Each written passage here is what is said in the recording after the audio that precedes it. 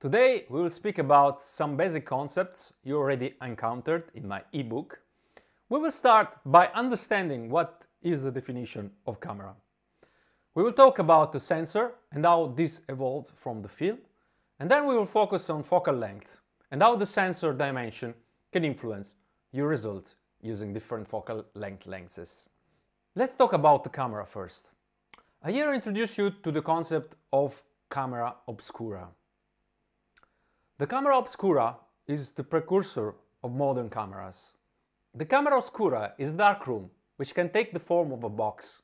You can also build a real room, but you wouldn't carry it with you all the time. Normally the light shouldn't pass through this box. That's the reason it's a dark room. The box doesn't have any aperture except for a small opening where the light is passing. This small opening is called pinhole and it is used to create an image. Now let's ask Bob how an image can project in the camera obscura. Bob? Hello, I'm Bob. Welcome to my office. Nice to meet you. I brought for you here the camera obscura. There is magic. And you can see the inside. As you can see, light is on in my office so you can see me. The light is bouncing everywhere in the room. And from me, some of the light will go inside the box, passing from the small opening. This means that in the back of the camera obscura, my image will start to appear. It is upside down. Because the light is traveling in a straight line, passing through the small opening of the box and transmit the image upside down on the opposite side. This is the same method modern cameras use to capture images. Thank you, Bob. The only difference is that the camera has a film or a digital sensor on the side where the image is projected. The film or the sensor can record the image for you. Instead of an aperture, the modern camera, uses lenses. A lens is a device that contains optical elements that permit the light to be controlled, in the way that the imaging that is forming in the sensor of your camera can be manipulated. With it, you can put in focus and out of focus elements of the picture, you can zoom in or zoom out the picture, you can do any of these things. Some lenses produce different results for different tastes. You have full possibilities. To differentiate what a lens is doing, there is a convention called focal length. The focal length is a number that usually is on the side of your lens printed on the barrel. It is measured in millimeters.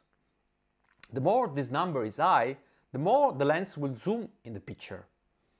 You can see at the bottom of page 12 of your ebook a picture that is summing up the level of magnification of your lens and this category. As you can see in the picture, a wide-angle lens will include more elements of the landscape you are photographing. A telephoto will narrow the image down and you will have a great detail magnified of the scene. Before closing the lesson, I would like to point out that the focal length is influenced also by another factor, the dimension of the sensor. In fact, the measure reported on the side of your lens is referred to a full-frame sensor.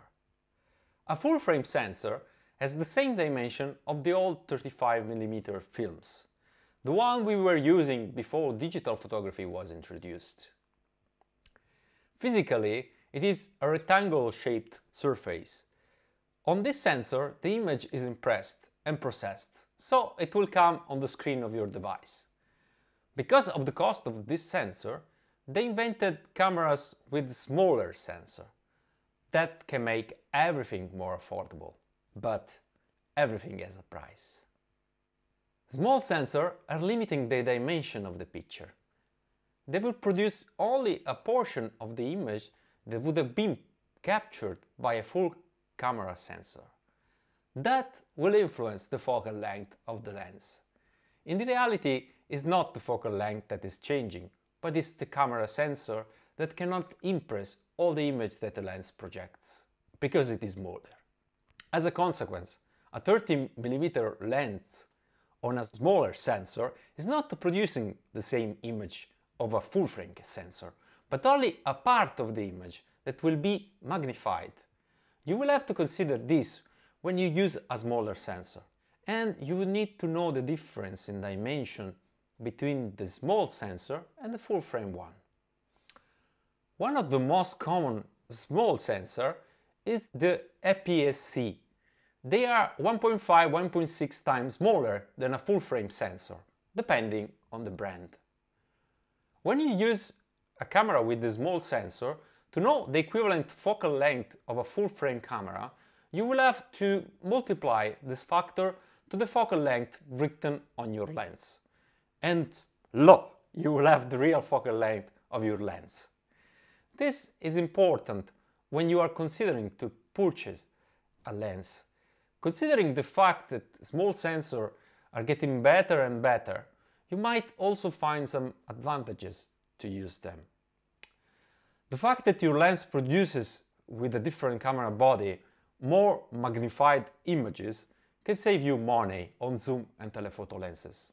A good lens will in fact produce fantastic image on the APS-C sensor with good light. Please consider that small sensors are also influencing other factors. The first is the capacity to perform in a low light situation. A smaller surface also means that the sensor will catch less light. The second is that the aperture will also be influenced. The dimension of the sensor will condition all the physical elements of your lens. Very well, friend. For today, this concludes our first lesson. I'll see you tomorrow for our next discovery in photography. I will explain to you the exposure triangle that you can use to control the result of your picture. We will speak about aperture, shutter speed and ISO. And I'm always here for questions and feedback. I wish you a wonderful time. Thank you for listening to me. This is Fabio Calvelli at Standby Pics.